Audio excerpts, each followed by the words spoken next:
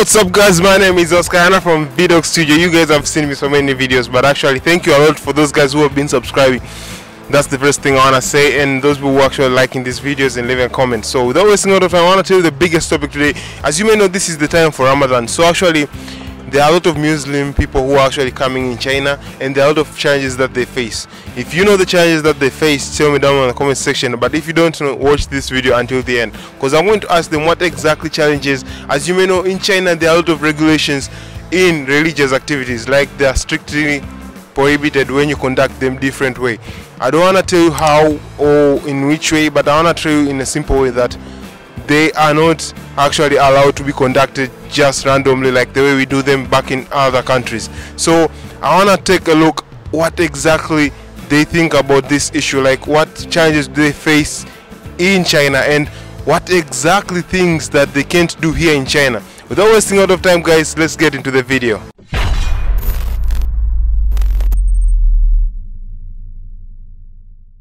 So what's your name, brother? Sam. So actually I was finding the answers to what exactly are the challenges that you guys Muslim that face according to the China rules and regulations. There are so many regulations here according to religions and stuff. So what are the exactly challenges that you guys face? The first challenge is like Tarawih. We can't perform prayer in the group form over here. So mosque is really far from here. So it's really difficult to form pray Tarawih together in the form of group. So first problem is that, and secondly, whole night we wake up and prepare for sahur, and the daytime we have classes. No, we don't have much time for rest. So and you know, for like Ramadan, it's a really sacred thing. So for that you need environment. Like in Muslim countries there is such kind of environment everywhere like Ramadan. And secondly, I'm in a fast, I go outside, people are eating in front of me. But in Muslim countries all the things are prohibited and banned. No one can eat outside. So there's a lot of difference between here and in Muslim countries having Ramadan. Thank you. Assalamu alaikum. Wa alaikum salam. You see, as you know, this is the time for Ramadan, and there are a lot of things that Muslims do, right? And according to China, there are so many regulations that are actually strict about religion. So what are the exactly challenges that you Muslim people face here in China? Yeah, by the name of Allah, there is nothing exact challenge for us during Ramadan. Just all is well during Ramadan. For us, all is well, nothing challenge, nothing big challenge for us. Just challenge, I think, about food stuff. There is which food we wanna here. We can't find here in China during Ramadan. There is nothing challenge for us. All is well. Name? My name is Hadar, and nice to meet you. Oh, nice to meet you too. So as you may know, this time is during the Ramadan time. So what exactly are the things that you would have done them back in your country and right here in China? As you know, there are so many regulations that you can do. Okay. Well, basically, before, like maybe 4 years ago, if you'd asked me that question, it would have been really hard. But as of now, a lot of foreigners have come to China. There's a lot of foreign exposure. So it's not like it's easy to get things we need for Ramadan. For example, Muslims, they need like things that have been lawfully cleaned. It's different from being normally cleaned, because in the typical word, in the typical sense of the word clean, you just say that you wash the blood, you wash the tendons, and it'll be clean. But no, in Islam, there's a specific way to clean something and make it lawfully accepted to be eaten by a Muslim, of course, not by the whole community.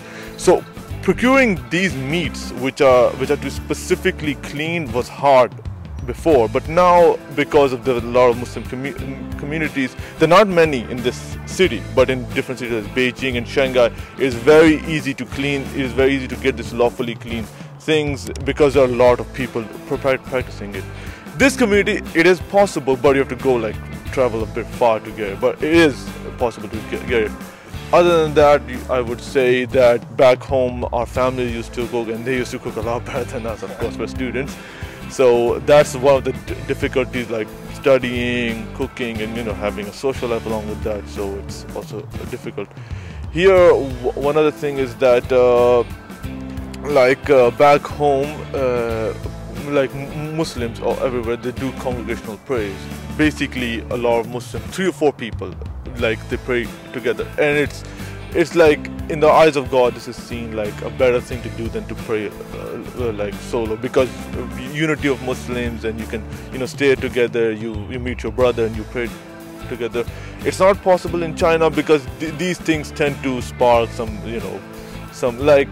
it's against the regulations, and asking for these rights while other communities don't have them either is not wrong. But I've heard in other universities we have separate prayer rooms, we have separate places to pray for this. So that's since it's an obligation we have to do, it's an ease on us. Okay.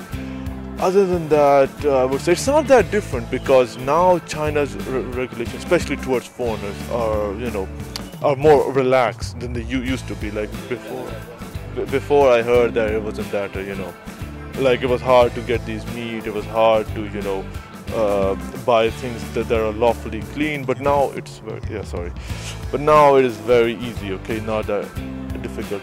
Other than that,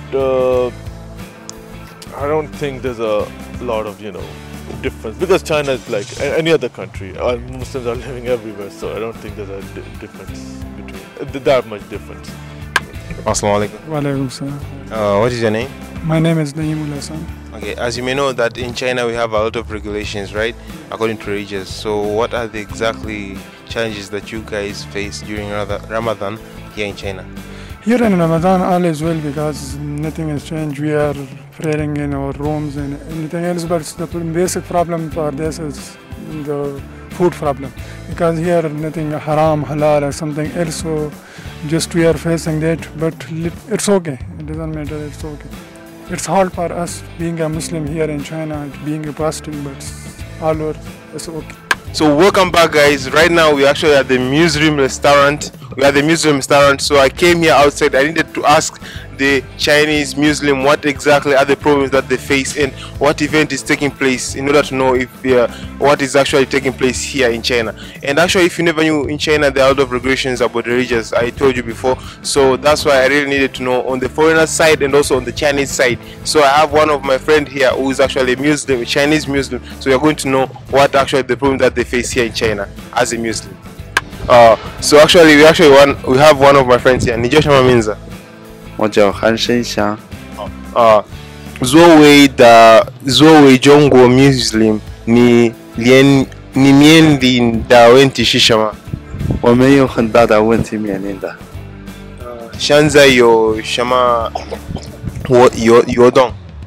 现在就那个正月，我们就是主要是分斋。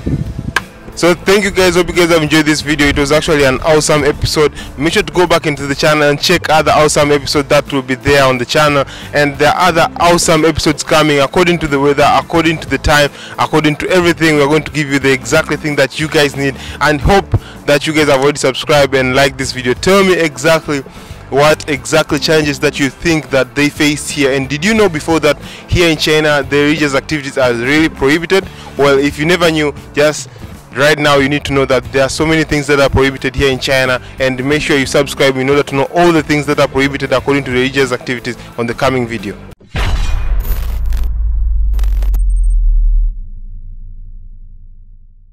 What do you think of Chinese people?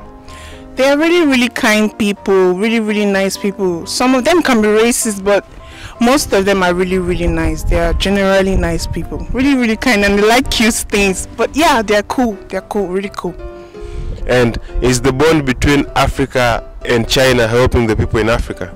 Definitely. Most people in Africa went to school in China, and also Chinese people really like African culture, their dance steps and all of that. So the connection is really helping the diversity of the people here. So yeah, the connection is really helping business, in career, and every other thing. So the connection is wonderful, good, yeah. So it's a good thing that China and Africa have connections. Thank you. Thank you. What do you think of Chinese people? Chinese people are very